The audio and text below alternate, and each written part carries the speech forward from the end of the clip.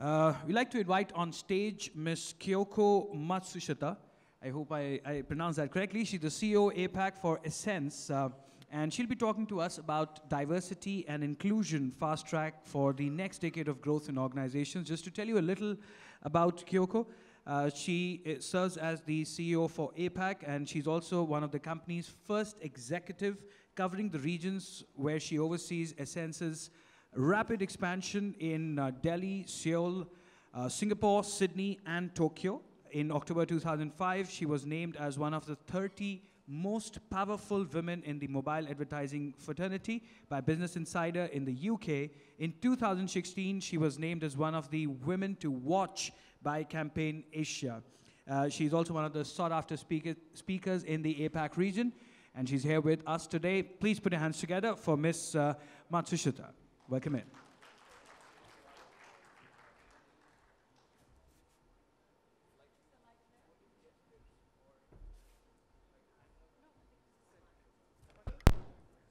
Hello, can you hear me okay? Great. Hello everyone. The podium is quite high and I'm not that tall, so I think you can only see my face, but it's really great to be here. It's an honor to be here today to talk about a topic on diversity. I'm Kyoko Matsushita, as I was introduced. I am heading up Essence in APAC. It's a data and measurement-driven global media agency, and it's part of Group M and WPP. Just a few weeks ago, I normally, very much talk about actually a lot of the topics that, I think it has been on agenda around brand, innovation, and I talked recently about the tech trend by 2030, with Google, which was pretty interesting. But on the topic of diversity, I think it's really important, and we talk about business growth. So today, I'm dedicating my time to talk about diversity topic. And it'll be in three parts. One, I'll be talking about the context of diversity, what it means in a marketing and cultural context. And secondly, we'll talk about why actually it's important. A lot of people talk about diversity, but how does that relate to business growth? I think is the most interesting part, and where executives would want to actually discuss about. And lastly, what are the things that we can actually do? How can we support diversity in organizations? So, I really would like to start talking about what does diversity mean. And depending on the markets and culture, it varies. In markets in a world of Western world, diversity really means around gender and culture. But in a country where I'm right now living, for example, in Japan, there's no clear definition of diversity. And when I speak to a lot of my Indian colleagues, Essence was founded just over a year ago. The topic on diversity is not widely covered, and I think it is seen and almost seen as imported from more of a Western context. And that might be true. But really important thing is that if organizations, if you support diversity, it's going to actually impact on the organizational growth and business growth. So that's what I would want to be talking about today. But I just want to start sharing why diversity, I think for everyone, diversity topic has some sort of a personal attachment and trigger to it. And I just want to start out by talking a little bit about how I became a supporter and passionate about supporting diversity in organization. So I'm born in Japan, but I moved to the US when I was age of 9. And some of you might have been to Japan, but it's a super homogeneous country. And I couldn't speak English at all. They didn't teach English in Japan until 12 years old. So my father taught me on the plane, literally to go to the US, how to speak English. And the only thing he taught me was, I don't speak English, and please speak slowly. So that was my beginning of my journey of cultural, kind of exposure and diversity. And when I entered a school in America, I literally saw people who looked nothing like me and my friends back home in Japan. And that one of the first words that I had to look up in the dictionary going to the US was minority. I didn't even know what minority was, and I looked it up in a dictionary, and I still didn't understand what minority meant, because I was never a minority. And I remember looking at every form I had to fill out in the US, even like a standardized test, some of you might know in the US, like SATs. They ask you to tick a box, which ethnicity, you are from. And I used to, as a 11-year-old, I used to ask my parents, why is it so important that I have to tick one of these boxes when it has nothing to do with my ability to perform? So that was my first encounter of being in a very different cultural environment. And my quick learning was that, okay, everyone's different, cultures can be different, but it all starts by appreciating the differences in the marketplace. Then fast forward, I was in the US, I learned English, luckily, but then I realized that that's part of the world, so I went on to actually explore Europe. And I didn't have the funding to study in Europe at that time, so I actually started working for an ad agency, which was the beginning of my career in marketing and advertising. And there, I was literally just a translator between English, German, and Japanese, but what went on in that kind of a organizational context was really interesting. And the CEO there really inspired me. He was an immigrant from Turkey, being in Germany, and actually creating an environment that was really like no other. He really hired people from around the world for a reason to create an environment for people to learn and appreciate each other.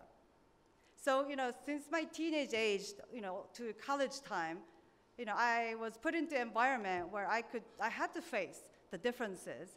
I had to reflect on my background, and it actually gave me the right ground to think about what kind of organizations I wanted to work for, but also what kind of organizations I wanted to create. The gender diversity part is, of course, very much talked about, but it never came to me until very much later in my career. And when I was working, I started working at an ad agency, but I went to the brand side. I worked for Sony, Electronic Arts, gaming companies, and I headed up marketing and product development team and game studios. But I had female colleagues around me until I was like 32. And then I went to grad school and came back, and suddenly I realized that I was the only female VP. It didn't really, I was surprised, but I wasn't really thinking what might be the trigger.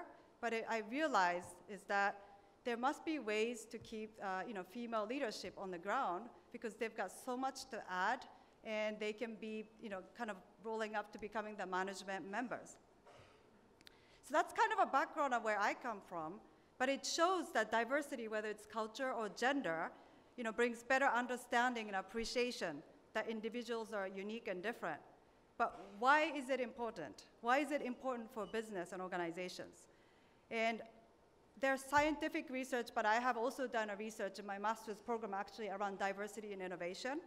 And there is a research showing the correlation between diversity and business results, and also higher correlation between diversity and innovation. And I think it's really important for people who are leading marketing. And I think a lot of the topics probably talked about, and I was listening to the presenter of Airbnb, where they're continuing to innovate. You need to innovate by hiring people of diverse backgrounds who bring different knowledges and skill sets and values, and how can they work together and drive innovation. So it's proven. And in India, I have actually looked at some data working with my team here, that there are already 20 to 30% of Indian companies who are actually initiating diversity program, which I think is actually great. In Asia, by the way, that's a pretty high stats, I have to say. And there are women that said to be constituting 20% of the organization in India. So I think by looking at those numbers, it's it's on the right trajectory, I think, in India. But what's really important is that we nurture the executives who are going to be leaders to lead that next growth through diversity. And in markets like in India, it's one of the most important markets for many companies. Essence is here for a reason. WPP and Group M are also investing in expanding our businesses in India. A lot of global companies are bringing a lot of the services to India. But that means also a lot of global talents are moving to India. Literally at Essence too. I have a lot of people moving from the US, from London to India. The way they grew up in the work environment in their countries and how they're going to be engaging, for example, in India, in Delhi, is going to be naturally different. And it's okay that it's different. But the people in the leadership positions need to really learn and immerse themselves in how to lead and influence that kind of a diverse team. Because it is not easy. And it takes a lot of trials and errors to lead a team to deliver results. I'm really fortunate to be leading, at this time of constant, unprecedented change with a fast-growing company like Essence. but I really feel like I have a lot of work still to do, and we need to keep improving. And WPP is really leading a lot of these initiatives and participated in an initiative called Common Ground, which is to support the United Nations Sustainable Development Goals. I think it's really important that at company levels, we continue to lead this kind of an initiative, and I'm glad that it's a priority for WPP and all the agencies, including Essence. So, we know that it is proven that diversity impacts business and impacts innovation. And how can you actually bring diversity in a market that is homogeneous, or it's still about to get more people to come into your country?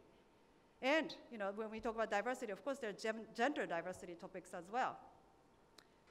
I think one of the places to start is really start mentoring. And that's not just about female gender diversity mentoring women, but mentoring people who come as expat, for example, into India. When I went to America, when I went to London, I worked in different environments. I was lucky enough to find that kind of mentor. It didn't matter if it was men or women.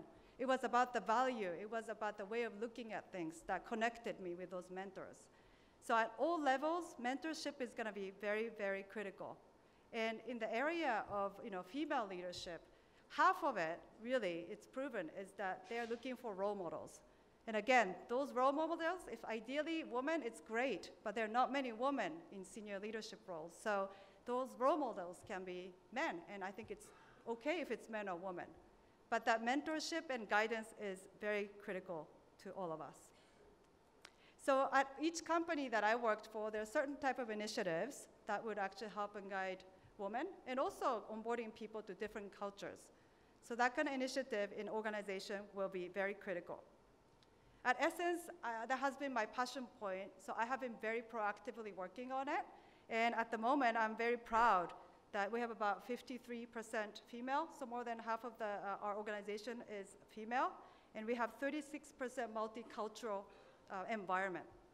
And 4 out of 13 global executive team are consisted of female leadership. We have more than 45 languages literally being spoken across offices. It can be a chaotic environment, but at the same time, especially in an organization like Essence, which leads with digital, really location doesn't matter. So I'm actually expanding our team here in India and actually bringing a lot of people who are not from India to live in India.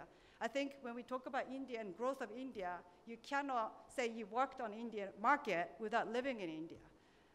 So I'm promoting people to move across geographical places to learn about culture and the ways of working with people. And our retention rate as a company is at 15%, which is actually half of the industry's average, which I think where diversity has contributed, where people continue to learn and get stimulated and excited by meeting different kind of people. So I have been really conscious about fostering cultural diversity for the reason I just mentioned about being raised outside of Japan. All of a sudden, my life changed completely. So I had my own learning through that. But gender diversity is something that came very recently, actually, when I took a role of a management in my mid-30s. I'm not in my 30s anymore, but relatively recent. And yeah, I urge you to be more conscious and aware of diversity issue. And it does impact your business. It really does. And it will make a difference in the way your company and people will innovate.